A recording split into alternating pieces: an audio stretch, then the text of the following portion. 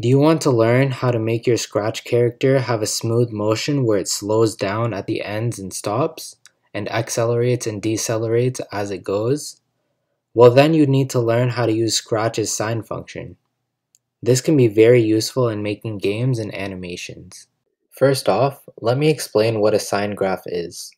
Here, as you can see, it looks like a wave. This wave goes from 1 to -1 on the y-axis, and it continues forever on the x-axis. As the wave goes near the top or the bottom, it makes a small curve, kind of like it's slowing down. This is what we want to recreate today. Okay, so we'll start off with all the basic stuff. So we'll go to our events when green flag is clicked, and we're going to go to our motions, and then we're going to point in direction 90, so it points to the right. We're going to go and go to x0 and y0 so that it starts in the middle somewhere. And then we'll go to our looks, and then we're going to set size to 100%. This block of code isn't really that important, but it's good to have as a starting point. Now that we have our starting position, we're going to make two variables. So we'll go to our variables. One of our variables are going to say my number. Okay, and then we're going to make another variable saying new number. So now that we have our two numbers right here, it should show up here. These aren't really that important. You don't need them to show, but it's good to have them to know what's going on, what Sine is actually doing. Now we're going to make our code that centers around our variables. So we're going to go back to our events. We're going to have parallel lines of code. So when green flag is clicked, we're going to go to our variables and we're going to have set my number to 0. That's the first part. And then we're going to have a forever loop. But inside that forever loop, we're going to have set, we're going to take this out, set my new number to, we're going to take this where it says ABS of and then a bubble. We're going to take that out. Okay? And then over here, when you click the arrow or this little box, it has all these options like ceiling, square root, sine, cos, tan, asine, acos, atan, and log, etc. So here we're going to try to find sine, and then we're going to have our variable in here, our my number variable. So we're going to go here, take this bubble out, and then put it into this bubble. And then we're going to put this where the 0 is. So now that we have that, that's our first part. And next we're going to have change my number by 1. So that's okay by itself. And then we're going to have wait, because we need to have a wait time for it to we need to have a time for it to change and the number for it to change, kind of like a timer. So we're going to go to our controls. We're going to have wait. And I think a solid time for it to wait, not too long, not too short, would be 0.1. So that's there. And then we're going to put a forever loop all the way around it so that it goes on forever and doesn't just stop. Connect that. And there you have your block of code that represents what your variable does. Now we're going to put our variable to use. So we're going to go back to this block of code that we made earlier. And we're going to add some stuff to it. So we have these three blocks. We're going to go to set my number, so the variables to 0. And then we're going to have a forever loop. And I'll put that to the side for now. We're going to have a forever loop. And then we're going to change our variables. So change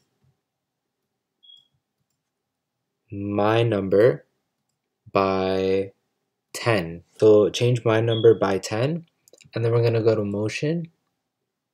And then change x by, so we're going to go find change x by, and then we're going to go to our operators and back to this ABS of, and then we're going to find sine of my number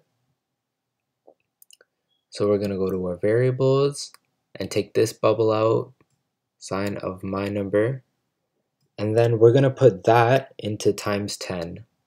So in these operators, we have these equations, or not equations, but basically plus, minus, times, and divide. So we're going to take this multiplication, and we're going to go put this into the first bubble. And now that we have that, we're going to have this times 10. Okay? And then we're going to put all of that into change x by here. Connect those, put a forever loop around it, and there we have your block of code. So now, when we click the green flag, you can see the cat sliding back and forth. Now I think I should show you what my number and new number means. So remember earlier, when I showed you the graph, here's the sine graph that I created on Desmos. As you can see, when we zoom in a bit, it's at the top point at where the wave reaches is 1 and the bottom is -1. And it just keeps going like that over and over. If I zoom out, the top and the bottom always stay at the same level. But the thing is, it never stops. Even if I keep zooming out, the sine graph keeps going on the x-axis. Now, what does this mean, you may ask? Well, let's get back to our game, or our animation that we made. So when I press the green flag, look closely at the my number number values and the new number values. So this my number keeps going up and it never stops. But this new number over here, it stops at 1 and then it goes back down. After looking at the graph, you can say that the my number variable is the x value of the sine graph, and the new number variable is the y value of the sine graph. Like I said earlier, the y value just changes, is anywhere between -1 and 1, and then the my number goes on repetitively forever, and it never stops. Now, what if I wanted to make my cat move farther, or what if I wanted to make it move faster, you may ask? This is what these two blocks are for. So the change my number by whatever number, this is the speed. So if I make it go by 20, let's say for example, if I press the green flag, it moves faster. Now let's stop this. Let's bring it back to 10. And let's change x by sine of my number times 10. We'll make it to times 20.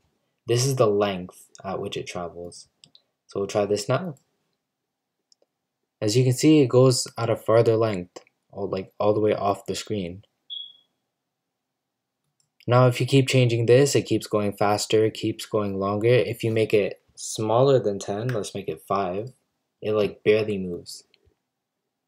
And so that's what these two blocks do. And if you ever want to customize how far your player or your sprite goes, then use these two blocks and these two operations. If you want to make your character rotate on a single axis like a hypnotizing watch, like this, then you basically just need the same code. So we're just going to duplicate this. So right click, press duplicate. I'm going to bring it over here.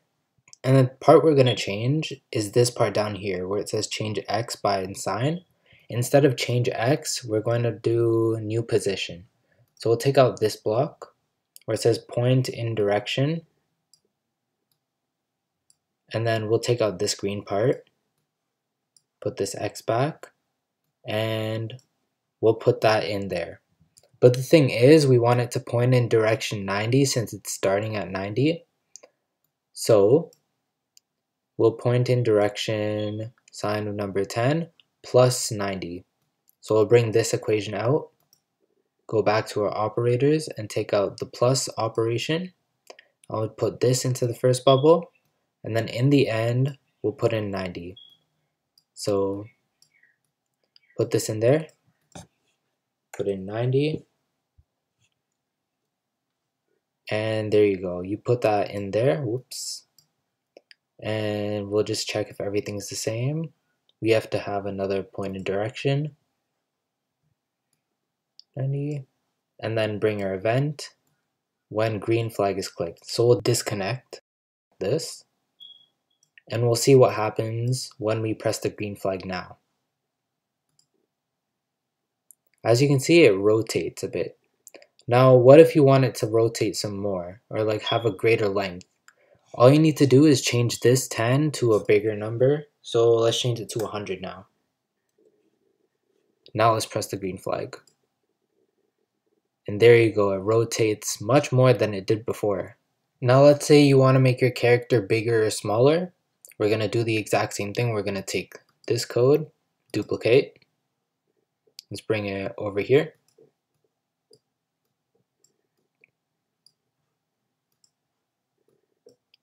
And let's bring our event. And what we have to change is, we're not changing by X, we're going to change the size. So we're going to take this block out, this blue block, and we're going to go to our looks and look for change size. So there we found it, this. And all you're going to do is take your operation and then put it into the change size by, and then where the 10 was, you put it into that bubble. And you put it back into the forever loop. So we'll get rid of this. And now when we press the green flag, as you can see, it gets bigger and smaller, and as it gets smaller, it slows down. As it gets bigger, it slows down and accelerates and decelerates, like I said before. Now, what would happen if you were to put all three of those together? Let's find out. We'll duplicate this, and let's say I'll bring it down here. We'll just take our event from here out because we don't need that anymore. And so we have change size. All you have to do, remember when we changed our code, all we did was change whatever was in the forever loop, just this blue block, this purple block, and then this is change X. All we have to do is put all of them into the same forever loop. So we already have the change size. We're going to take the point in direction, and we're going to put it in here. And we're going to take the change X by, we're going to put it into there. Now this is what your final code should look like. It just has all three of the different changes to the character. So we'll press the green flag and let's see what happens. It does some crazy animation that looks pretty weird, but it looks fun. And so this is how you really use the Sine to its full potential and how to really have fun with it. And that's how to move your character in Scratch using the Sine function.